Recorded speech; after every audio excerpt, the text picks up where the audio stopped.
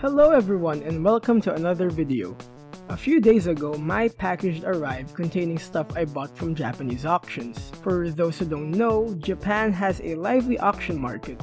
You can find a lot of things both old and new for a cheap price. So I thought this would make a good video because I get to share the stuff I bought, but also be able to share the service I used. Before I proceed, I would like you guys to know that this is a voiced over video.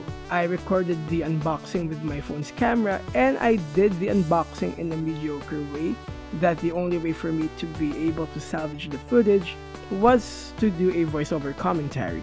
Moving on, I was able to purchase stuff thanks to ZenMarket.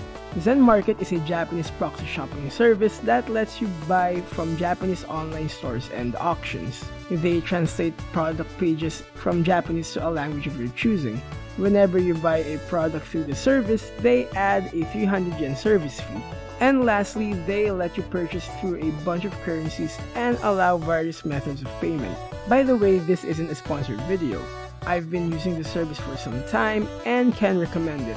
I use it to buy imports, stuff that I won't mind being in Japanese, since the retro gaming market can be a pain in the ass with ludicrous pricing. Let's get onto the package. For the most part, I ordered a bunch of Game Boys and some game art and fan books. I bought the Game Boys because I want to have a try at repairs and I plan to sell those I won't keep to my local retro gaming group. As for the books, they're staying with me. Let's start with the Game Boys. The first item is this red Game Boy Pocket. It's in okay condition. There are barely any dirt or scratches, but it has a green battery cover. I plan to replace this in the near future. Aside from the shell, let's look at the battery contactors. As much as possible, we want it to be in good shape and not have acid leakage. And as you can see, this one is working. The second item is a black Game Boy Pocket. The screen sadly has a lot of scratches. Luckily, it's easy to get replacements. This one has a properly colored battery cover. I failed to show two things for this Game Boy.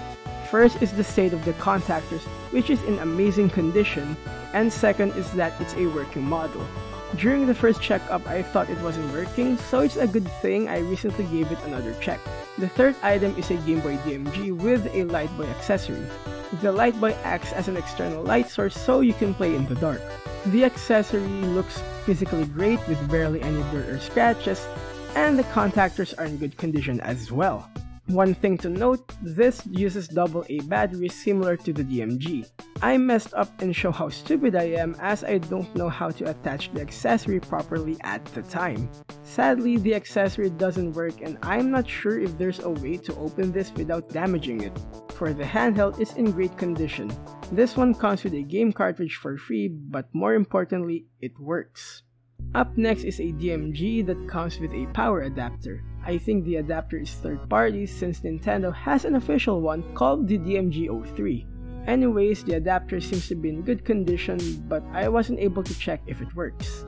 The adapter should be plugged to a 100-volt outlet, but where I'm from, we use 220 volts. Also, I don't have a step-down transformer for testing.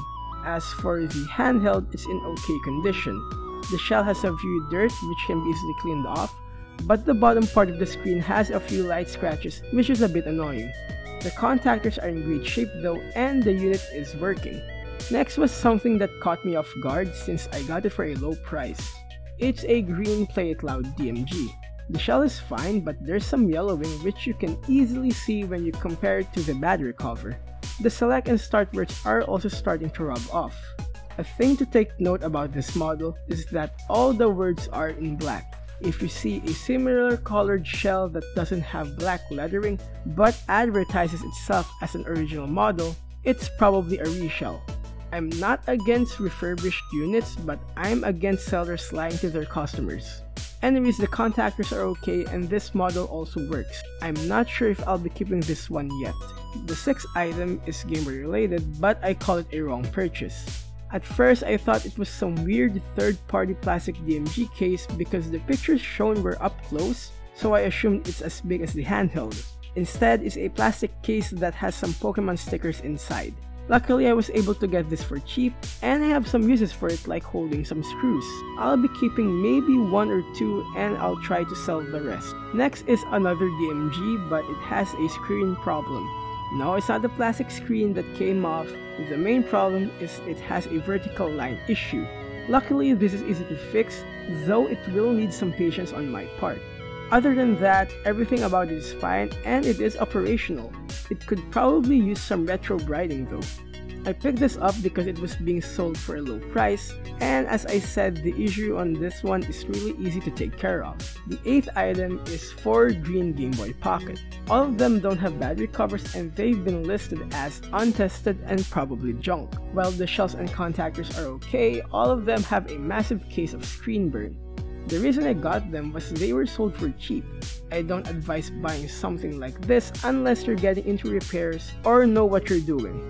From my testing, only one is operational and the rest aren't. I'll be opening them for checking and repairs in the near future.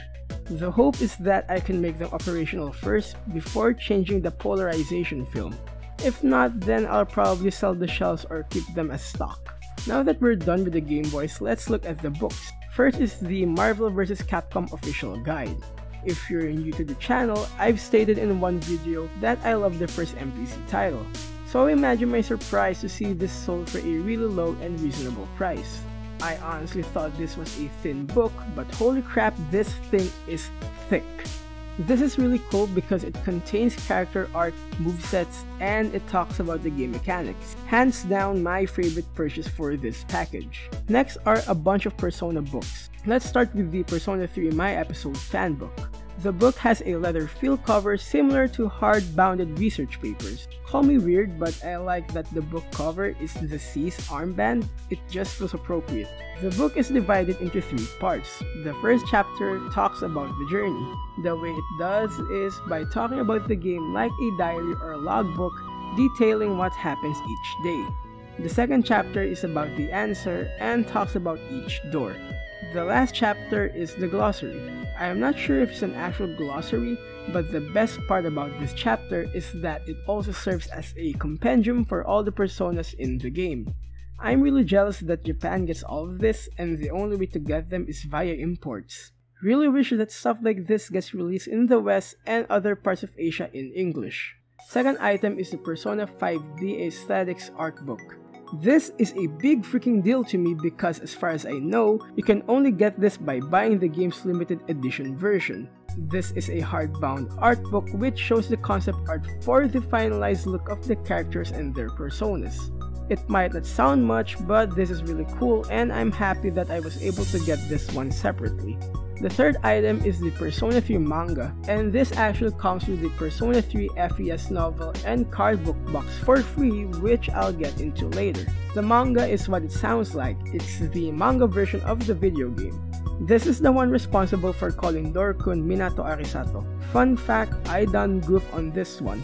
While the mangas are in amazing condition, I didn't know that there are 11 volumes. This one only had 10.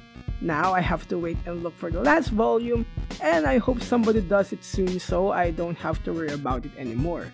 The last item is the aforementioned Persona 3 FES novel and card book box. The box itself is a simple case, but what's important are the things it has. First is the Persona 3 FES novel, which is a novelized version of the answer. I find this unique because it's not common for me to share novelized versions of a game. Second is the card book. The card book contains 16 game illustrations on a sturdy card. This honestly feels like it could fit in a pocket. You know, art in a pocket. But yeah, this is also pretty cool and probably contains some of the best illustrations for the game. And that's about it. I hope you guys enjoyed the video. This was a first for me and I'm well aware that I messed up some parts. I really need to get some proper recording equipment for this type of video just so you can hear and feel the actual giddiness that I have when packages like this arrive. There will be another one coming soon. I'm just waiting for all the things to be consolidated and I want to sell some of the Game Boys first. Until then, thanks for watching and I'll see you in the next video.